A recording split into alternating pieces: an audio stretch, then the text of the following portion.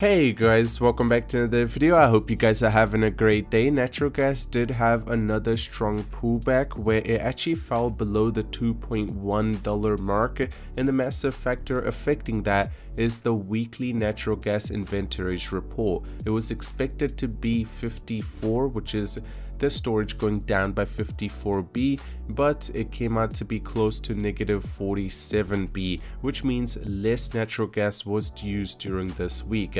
And on the other end, Turkey pledges to supply natural gas to Hungary, and in the future trying to hit a goal of 6 billion. Before we get into that, if you guys are here for the first time, you do want to stay up to date with everything to do with natural gas, scroll down, tap the red subscribe button. While this, slap a like on the video, just help the YouTube algorithm push the video to more people, and more people can stay up to date with the natural gas report. Now, you guys know every single week on Thursday we get the natural gas storage data. Now this week it was expected to be down by 54. If it would have been that, it would have affected the price in a positive manner, just because of the fact more is being used, so the demand will increase over time. But as you guys can see, less inventory was used up compared to what was expected. And if you actually compare this to last week, as you guys can see, it was down by 72, so it was being used up quite significantly higher compared to this week. Personally, am I surprised by this? Not at all, because we are at the end of March, which is quite pretty much the end of like the worst time for natural gas price. And after we get into April, I personally feel like the price will be able to see more positive trend. That's just my expectation. And on the other end, which are some good news coming towards natural gas, is Turkey, which has done trading volume between Turkey and Hungary has hit 3.5 billion US dollars in 2022. They have a goal of reaching 6 billion. Turkey is ready to supply natural gas to Hungary. To the Trans-Anatolian natural gas pipeline project, Turkey president said, "As of now, we are ready to provide all kinds of support with this regarding the delivery of natural gas to Hungary through the pipeline which they are trying to place outside." Now this is really good, because in the future they might be able to do more trades between Hungary and Turkey, and if Hungary increases their demand, Turkey will be able to satisfy that, and that will play a crucial role on the natural gas market and obviously help with the price. The reason this is all working out so well right now is because the price is so low, but if this deal still stands after the price goes back up, that will be the crucial make or break point. Another thing is Michigan utilities want to spend taxpayers' low carbon money on natural gas. Utilities hope to expand Michigan market for fossil and renewable natural gas as state and advocates call for the decarbonization to fight climate change. I mean, you guys do realize that this is going to be a huge deal. They're obviously spending a lot of taxpayers' money, but at the same time they do have to be careful that they're able to support the use of natural gas without actually disturbing the nature.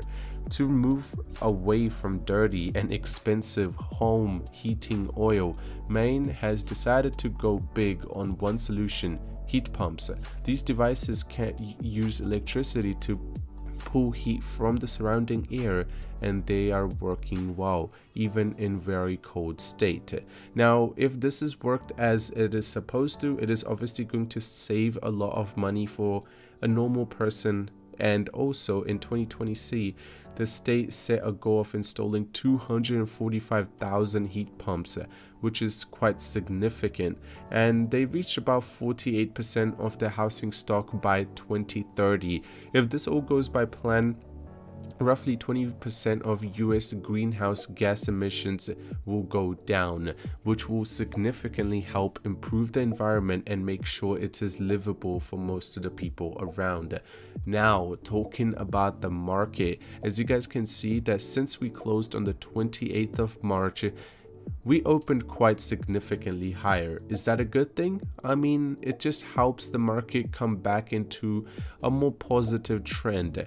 Now, this positive trend actually stayed on until this week's weekly report actually dropped.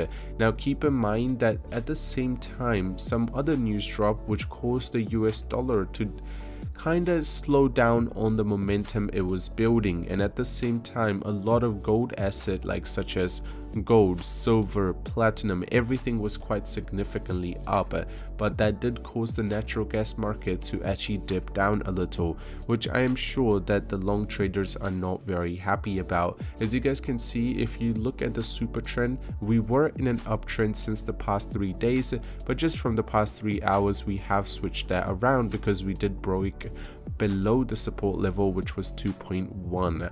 Now if we break below that and decide to make it all the way down to $2, you guys know psychologically that's going to play a huge role. We might be able to see a little bit of a bounce back from $2 market.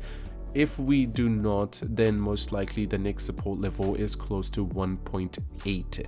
Now this is only for the traders who are, let's say, long traders and want to make sure that the price actually plays accordingly. If you're trying to find the exact bounce off points, I would say psychologically playing around the $2 mark will play a huge role. On the RSI line, as you guys can see, it is slightly in the oversold zone, but that could also mean that we can go into a little bit of a consolidation period before we see another pull up. As you can see that in the past 6 hours, the sell orders have significantly outweighed the buy orders, which is quite crazy actually. Another thing is natural gas bulls burned. So if you do not know, naturally the trend in terms of how well natural gas does, it just means that underground storage starts building up from April. March is still bad in terms of price, but if you want the price to increase, it starts from April because most of the countries start building up their supply, and it is the highest around November. That's why November is also one of the lowest points of natural gas price. So it's very clear to see in February, March, they're not building up any inventories. In November, it is maxed out. So those are the 3 months which are the worst if you want to talk about the natural gas price. How oil and gas companies can be successful in renewable power. Now in this one, they're just talking about climate change, which I thought was really interesting because I think that if oil and natural gas is able to play a crucial role in the traditional business model, it might actually be very good because investing in sustainable power value chain can provide an opportunity to diversify and play a leading role in the industry transitions. Now, you know, right now it is a big thing to change your ways into a renewable source. You can use natural gas, you can use electrification, you just need to make sure that your company is in a good green. And right now a lot of people are switching to natural gas, so I feel like in the near future we will be able to see the demand go up significantly. Now Japanese index INPEX says Australia risks unintended consequences as it quietly quits LNG. Now, the head of Japanese biggest oil and gas producer has warned Australia's risks undermining global security through a decision to quietly quit the international gas trade. Now, they have been trying to cut down on their export, and let's just say the Japanese producers are not happy about that. Other than that, I hope you guys did enjoy today's video. If you did, drop a like on it. If you're new to the channel, don't want to stay up to date with everything, subscribe, and I'll see you guys very soon. I'm out. Peace.